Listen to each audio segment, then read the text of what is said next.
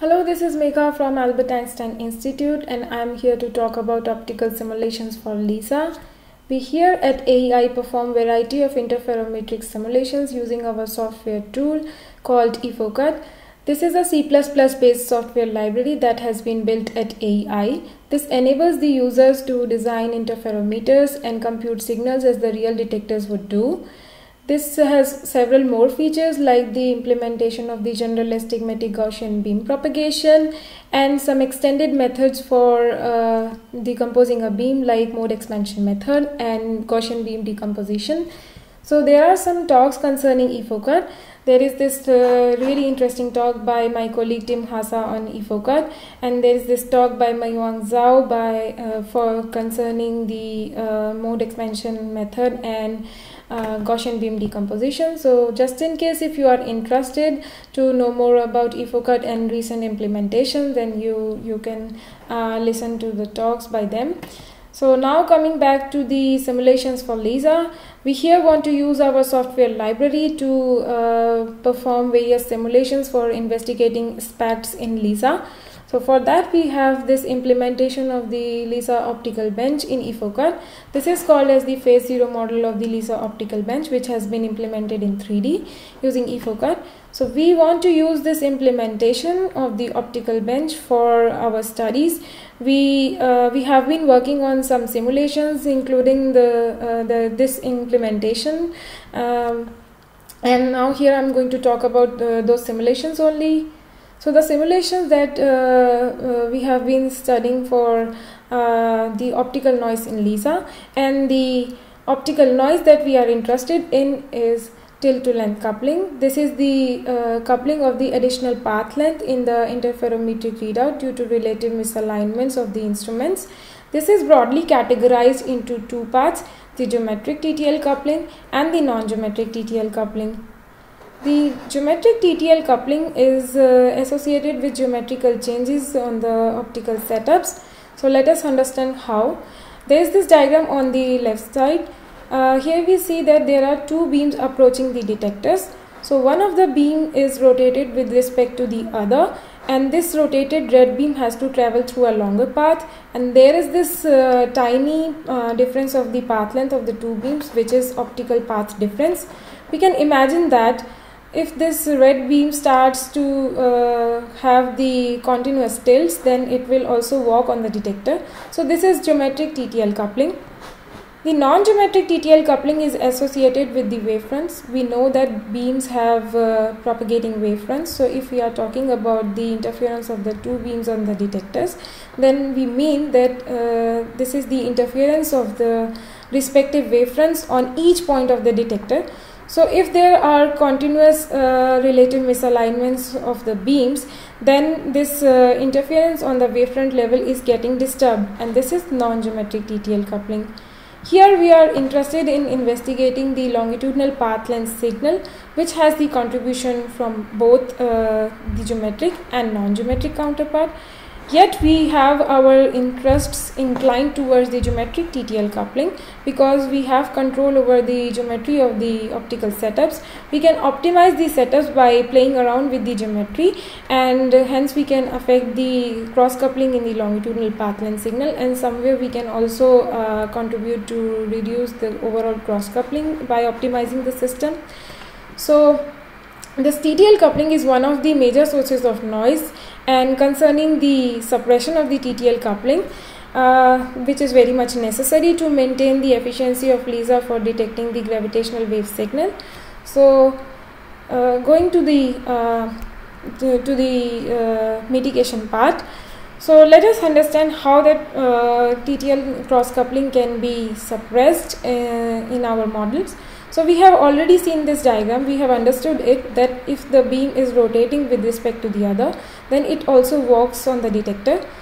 Now referring to the diagram on the right, we have this rotating test mass, and from where this red beam is originating, and this is also rotated. So if we wisely introduce the set of lenses in its path, then it can somehow manage to converge the beam on the center of the detector where it meets the other beam also. So that's how we ensure that the beam walk is minimal on the detector. and we are done. This is the way to reduce the cross coupling in the longitudinal path length signals. But in the implementation of the LISA optical bench in IfoCAD, these imaging systems were missing earlier and their placeholders existed. So we designed those imaging systems, we implemented them on LISA optical bench in the framework of IfoCAD, and we tested their performance for test mass and long arm interferometer.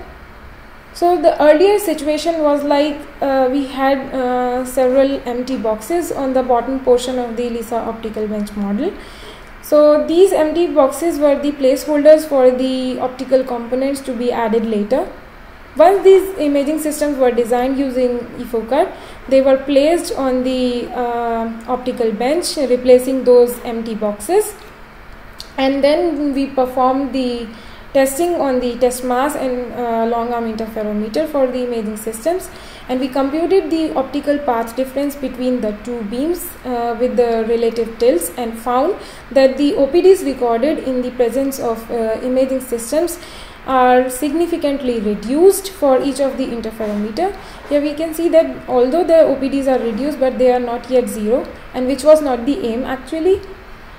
We aimed at reducing the overall cross coupling in the longitudinal path length signal, which has the contribution from both the geometric and non-geometric TTL coupling. So we optimized the geometric TTL coupling by controlling the geometry of the system, and we computed the longitudinal path length signal for each of the interferometer. We observed that on using the imaging system, this overall cross coupling in the LPS is strongly suppressed. It is brought down close to zero for test mass and long arm interferometer. So it turned out to be a success that using the imaging systems we can control and we can strongly suppress the cross coupling in the LPS signal. So that was all about the TTL analysis on the LISA optical bench. Now moving on to the other half, this concerns the signal quality with the tilts in the test mass. The signal quality is associated with power. Here we can see that the power is plotted for two signals, and there is this tiny phase difference between the signals which we can observe only in case of the sufficient amplitude of the power. That means if the amplitude of the power would have been too low, that it would have become harder for us to extract this phase difference, and that's what the difficulty with the detectors also.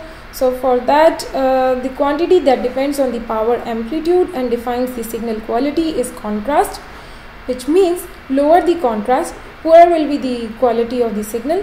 So for achieving the good enough quality of the signal on the detector side in the test mass interferometer, we made a conservative choice for principal investigation for the contrast minimum.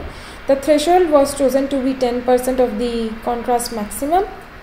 Then we designed a system with the nominal settings of the test mass and computed the contrast as a function of tilt, and we found that corresponding to the threshold that we have chosen, there are the cutoff values on the either side of the tilt angle. So this is from minus 325 microradians to plus 325 microradians. So this is an optimal range.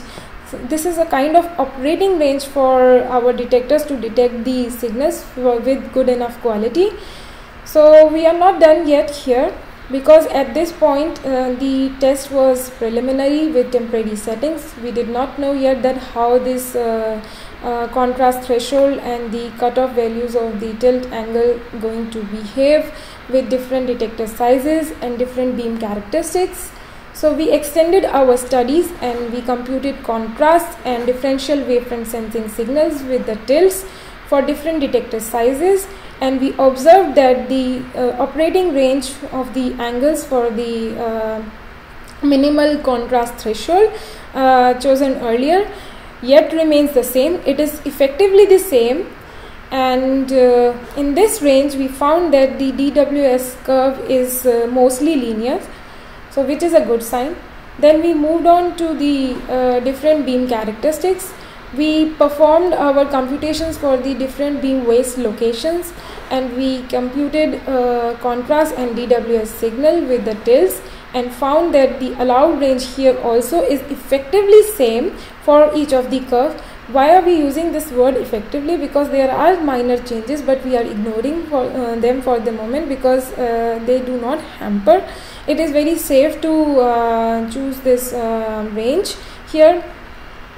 That is from minus 325 microradians to plus 325 microradians, and we see that our DWS curve shows the most linear nature here in this range as the earlier. So now it's about the last test performed for the changes in the beam properties.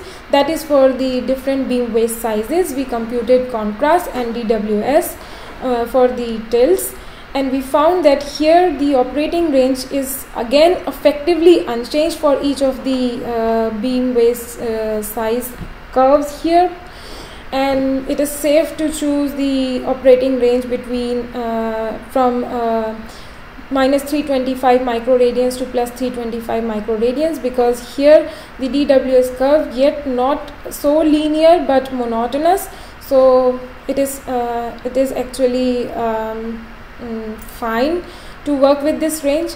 So here we have inferred from all the computations that the optimal range for the quality of the signal on the tilt angle for the test mass interferometer is the range is unaffected, or it is effectively the same for all the properties and characteristics studied here. So that was all about the contrast study, and here is this brief summary.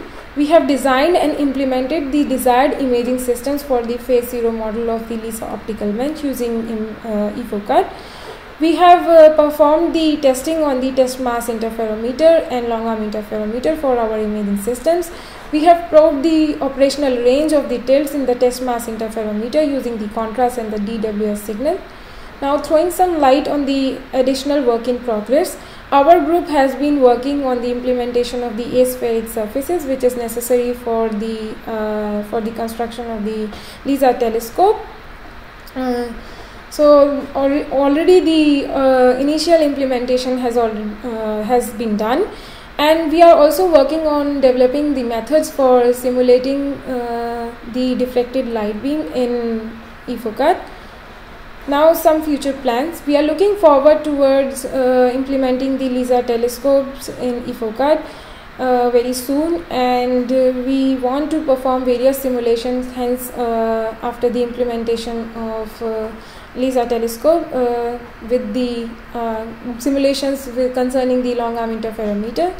So that was all about the content of my work, and this work has been supported by Chinese Academy of Sciences and Max Planck Institute and Max Planck Society in the framework of Legacy Cooperation on Low Frequency Gravitational Wave Astronomy, and here I have provided the grant number of the Max Planck Institute I am associated with.